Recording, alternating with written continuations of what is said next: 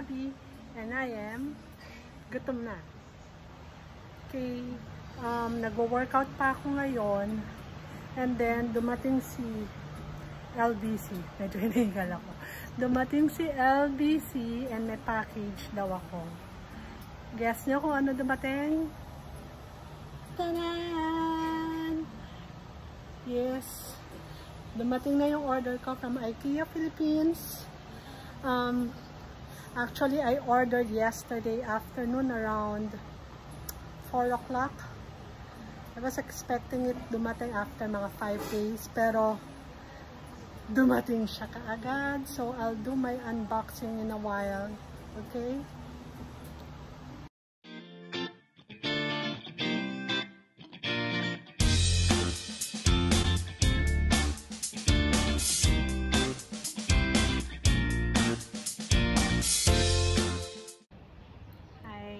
I'm back.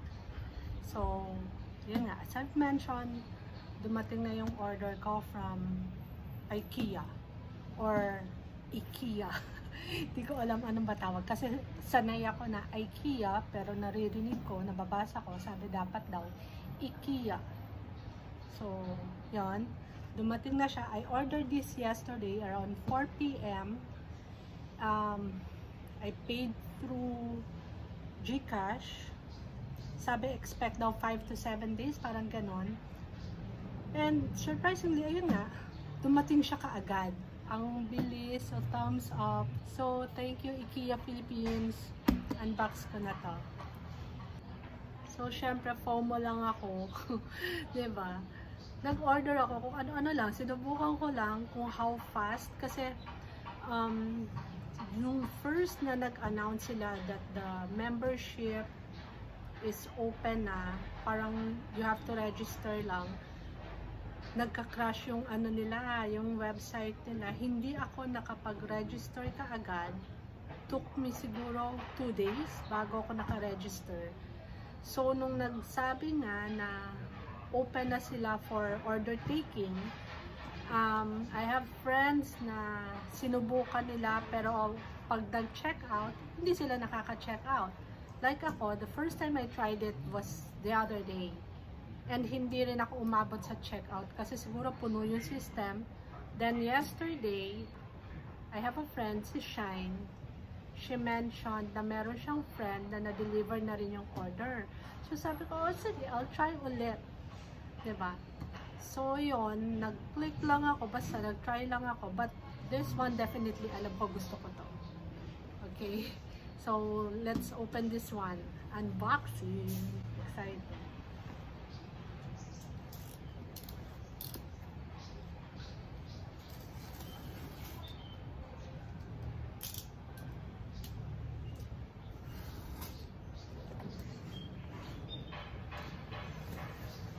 Siyempre, nag-lipstick pa ako na pula. Nag-lipstick pa ako para alam mo, ang dami kong makeup hindi ko na nagagamit since pandemic. So ngayon, parang wala lang, feel ko lang siya talaga ngayon. Nag-lipstick ako.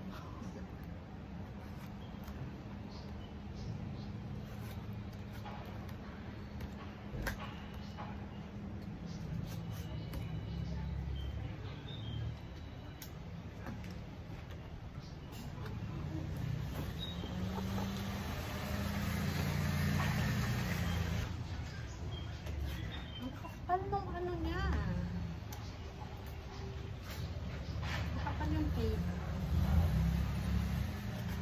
Puro lang yung cutter ko. Actually, makapal yung tape niya. Hindi ko alam kung anong klase.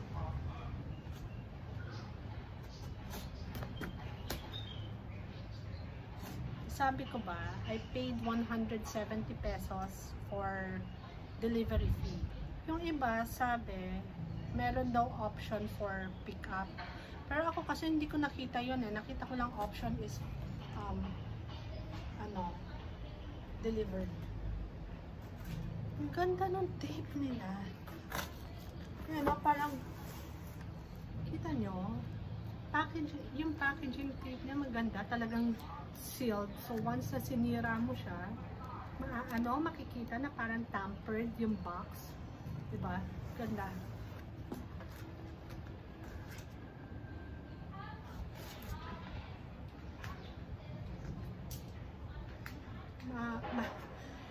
alam tuloy kung purol lang ba itong cutter ko. Pero honestly, ang ganda nun tape. If meron to sa store, I'll buy. I heard they have a pop-up store in Mega Mall and sa Mall of Asia daw. Pero for now kasi, takot pa rin akong mag-mall. But I'm hoping pagka talagang fully operational na si store, which is, I heard, this is the largest Ikea, this is the largest Ikea sa world. So, let's see, gusto ko siyang puntahan because every time we go to Hong Kong, definitely pupunta ako doon. Kahit wala naman talaga akong kailangan, pupunta lang ako doon, bibili ko ng mga putsu-putsu, diba? And syempre, kakain ka ng meatballs, tapos meron siyang only coffee. But dito yata, for now, wala pa yatang food item and wala pa sila ng food like the meatballs, wala pa. But yeah, sana pagka medyo mas okay na ngayon yung COVID natin, sana makavisit ako. Pero the pop-up store, medyo takot pa akong pumunta. Siguro I'll settle with dito na lang muna online.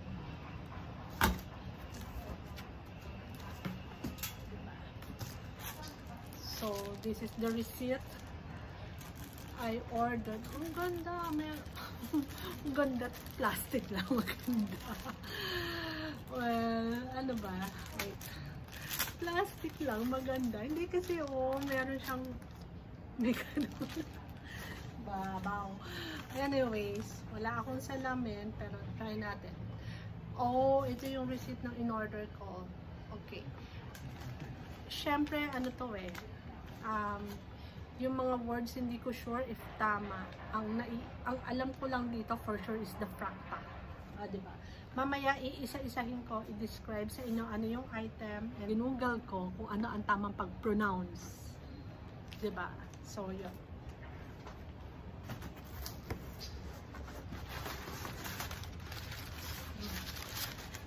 Talagang maganda yung pagkakapak nila ng item.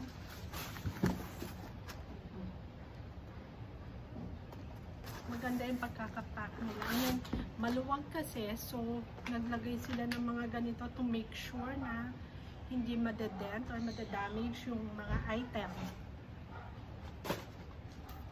Okay. I got this is a gift card. So, nag-order ako ng 1 box. Ito lagi kong ginagamit eh. So, nag-order ako ng 1 box muna. Just so, kasi may mga promote na. Nagbebenta kami ng ribs. We have birthday miswa and XO.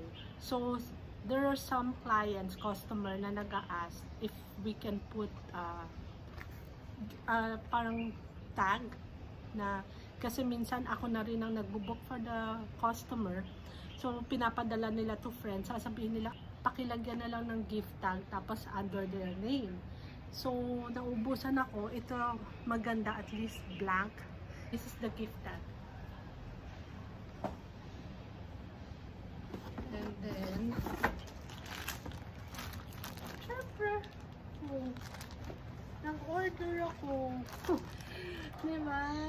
Kasi madalas yung mga binibili, mga errands, quick lang na grocery. May mga kailangan kang bilhin, tapos maliliit lang naman. Ito. Meron ako yung malaki-malaki. Yung parang, kasi I forgot ano tawag, yung ngayon yung may zipper. What I have is yung open lang, yung ganitong klase, pero yung sobrang laki. I need this. Tapos meron akong isa yung medium but I ordered again. Ayan. Ito yung medium. Meron ako yung parang half lang.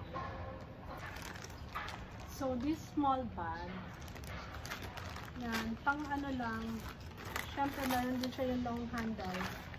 This small bag, ang tawag dito, nakasulat Nolig. Pero, ginugol ko anong tamang pronunciation, Schnolly. Diba? Yun yun. Nolly. Schnolly. And then, yeah, the gift tag nga. And then, I have... Ay! No, sorry. This is not the Schnolly. This is the Bratby. Yeah, this is the Bratby pala. This size is the Bratby.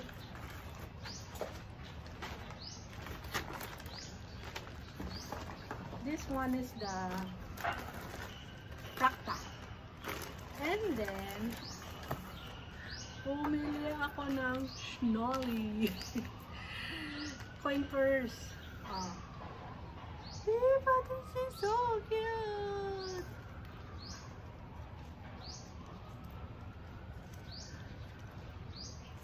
This is so cute. Diba? Oh, para may coin purse ako, lalagay ko sa kotse. This is so cute. And then, so yon. This is Schnolly. Bratby. And then this is the Prakta. And then ang pagkakaano nila.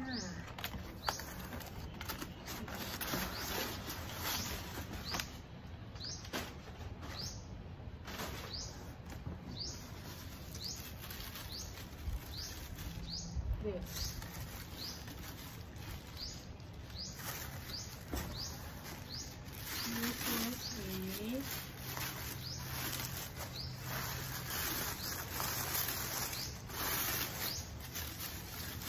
Ang ganda ng pagkakapack nila. Talagang secure.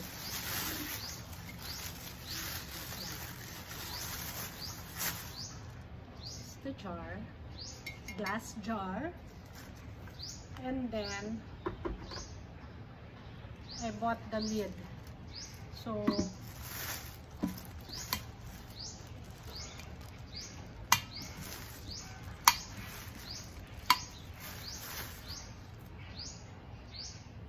bakit ko to binili? This is lalagyanan ng coffee pads. Diba? Ang cute. Tight seal. So maganda siya. Kasi tight seal siya. This is sold separately. Oh, may libreng supot.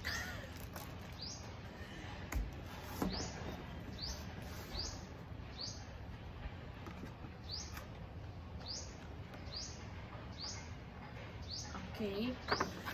Ang nakasulat, God Morgon. Diba? Pero, ang pagkaka-pronounce daw is Gumulon. Parang Gumulon. Sorry. Hindi ko alam. Pero yun parang Gumulon. Diba? This is, ano ba siya? Acrylic siya eh. Wait. Ano ba description niya? This is a mini chest with 2 drawer na smoke.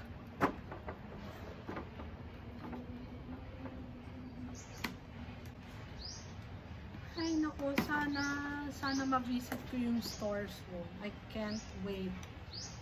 Talagang happy place ang Ikea. Diba?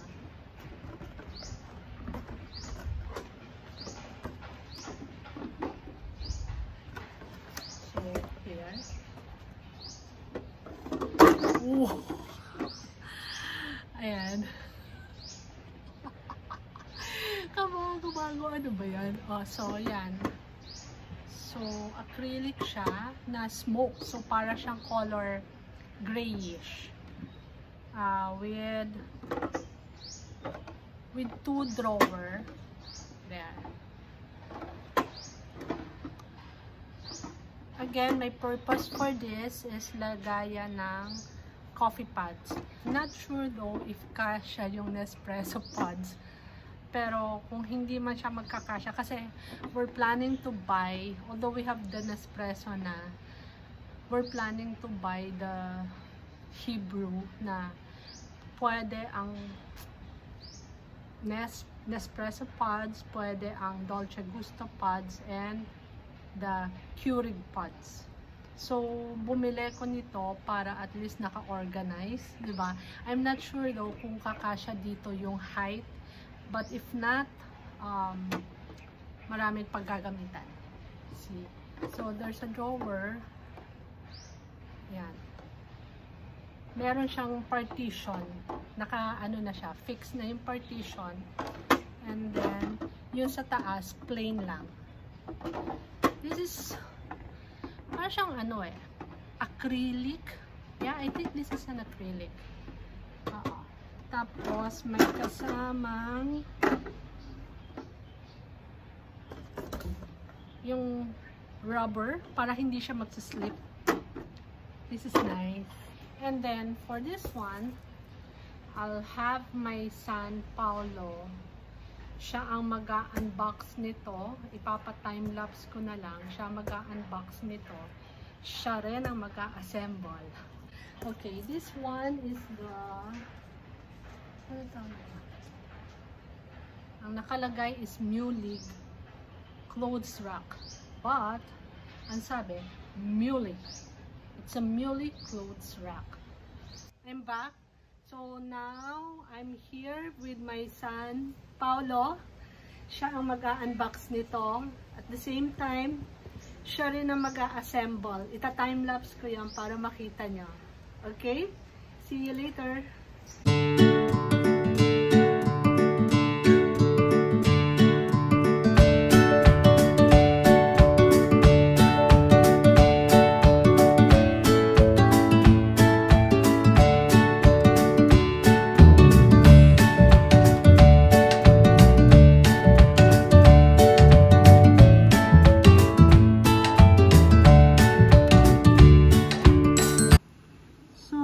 Natapos na ng son ko pag-assemble nung rack.